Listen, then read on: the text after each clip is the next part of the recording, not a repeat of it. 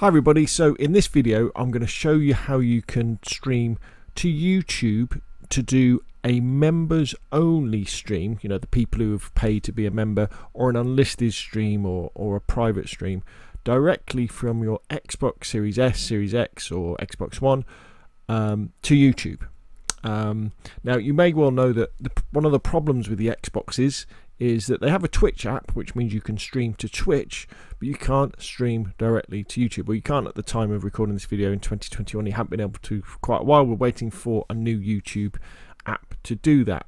So what you need to do is you need to join AirCast. Now AirCast is free, okay? It's got a free section there, and what AirCast does is this rebroadcasts your Twitch stream to YouTube, and it does it in a very efficient and a really cool way. So the first thing you need to have done is obviously set up your Twitch channel, and then you'll have want to set up the Twitch app on your Xbox so that you can broadcast like so.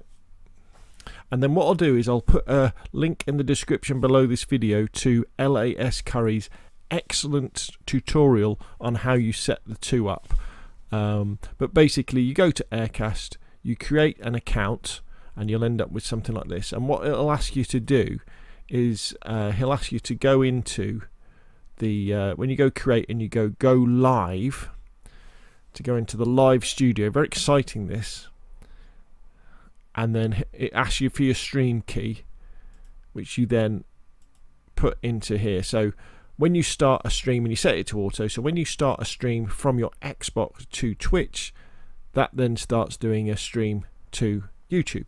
However, before you start doing that, in the live stream studio part of YouTube, what you do is you go into this section here in the top left hand corner where it says edit.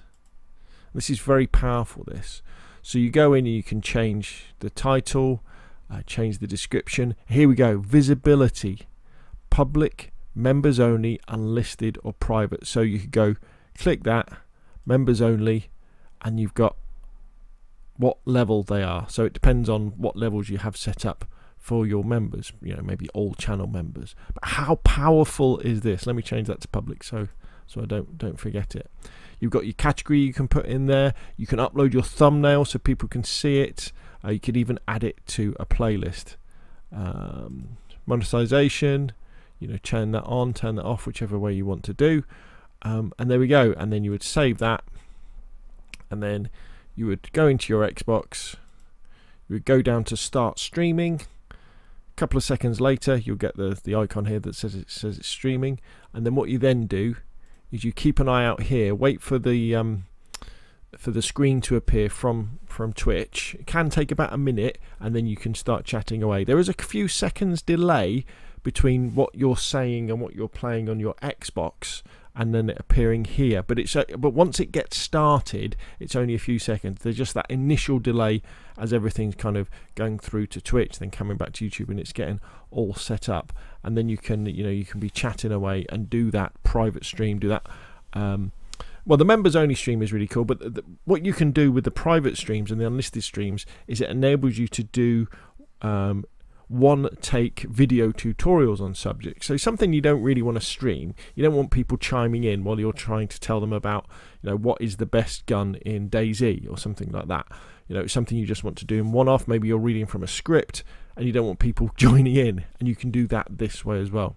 So there we go. That is how you do member only or private unlisted streams from your Xbox to YouTube without needing the capture card. And again, loads of kudos, loads of thanks to LAS Curry with this video about how to do it. I didn't know. I just did a random search one day where I was thinking, I wonder if anybody's figured it out yet, and obviously AirCast have, and it works very, very well. The quality is very, very good.